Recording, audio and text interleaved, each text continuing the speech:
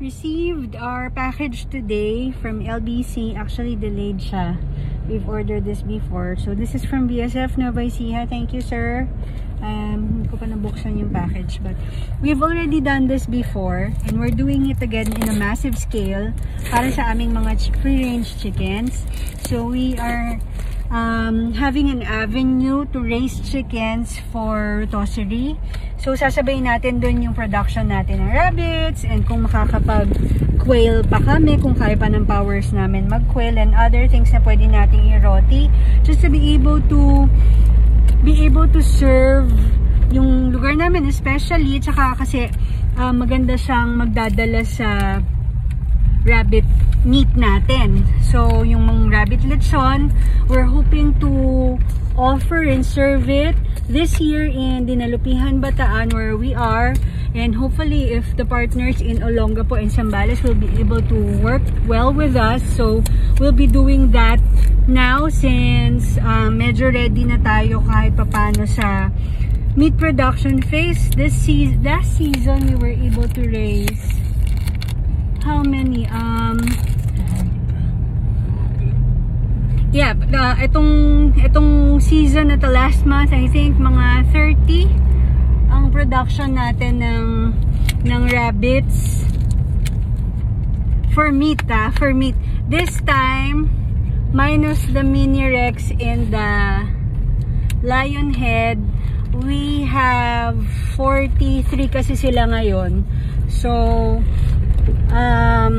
at least every now and then may mga ina-expect pa sila, daddy, September, and then again from week to week. So together with the other farms that we have partnered with, mas simulan na kahit papano yung ating rabbit shon. Hindi nag-patent yung yung nagawa ng rabbit shon. But I'm so excited and I'm so super happy with the with the creativity in the names of the rabbit burger. So Bitburger, I'm super happy with that.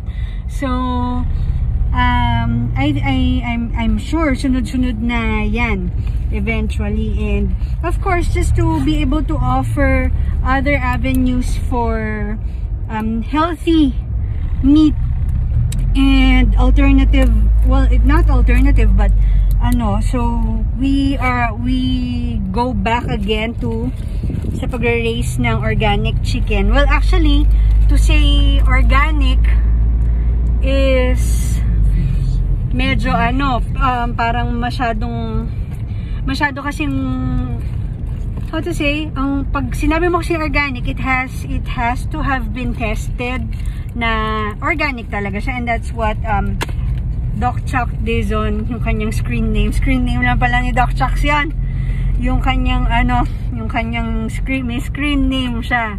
So he's the owner and manager of Lahar Integrated Farm, and lagi kong kinukulit kapag may mga issues ako with the rabbits na hindi ako masyadong familiar, and syempre iba pa rin yung professional opinion ng ating veterinarian. So going back, so this, we have already this, actually ito yung mga, nagsisimula pa lang ako mag-vlog, ito yung mga content ko sa channel.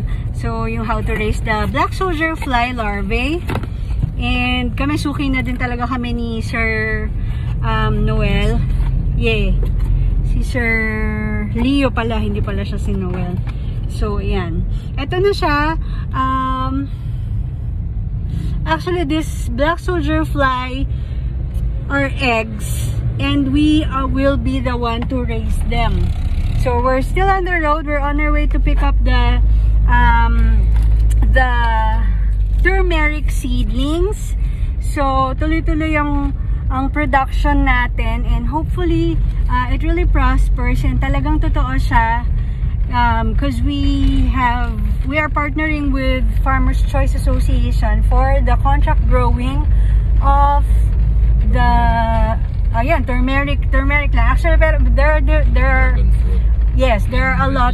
Yes, yun. So the red lady papaya, the dragon fruit, and pineapple, eggplant. Actually, this is very good news for us farmers here in Bataan, since we were able to tap a market linker na siya ang sabihin na natin magbi-middleman, right?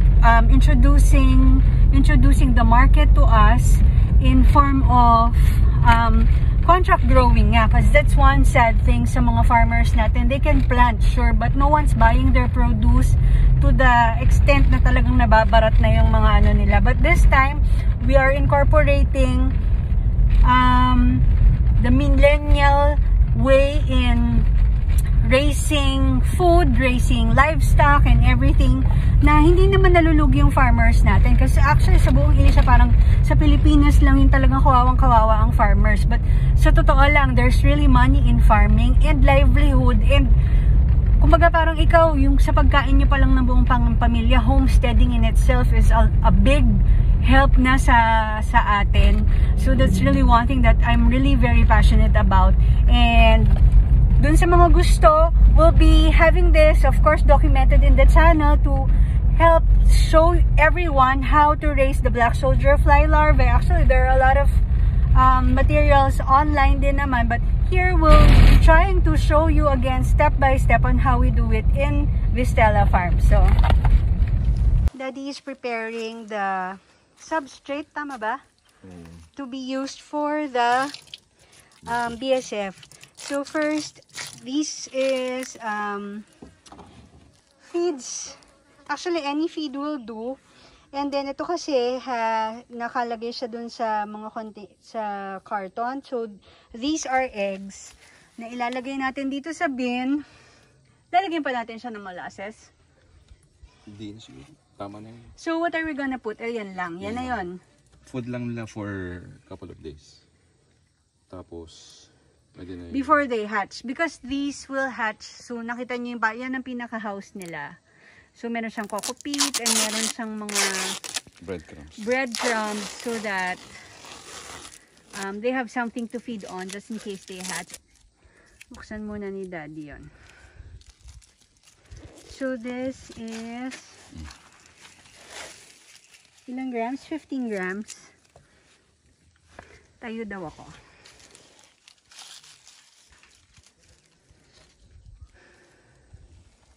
Daming substrate. Lagyan natin dito sa taas. Yeah. Sa halos lahat to lagay dito sa taas. Until they hatch and fall off in there.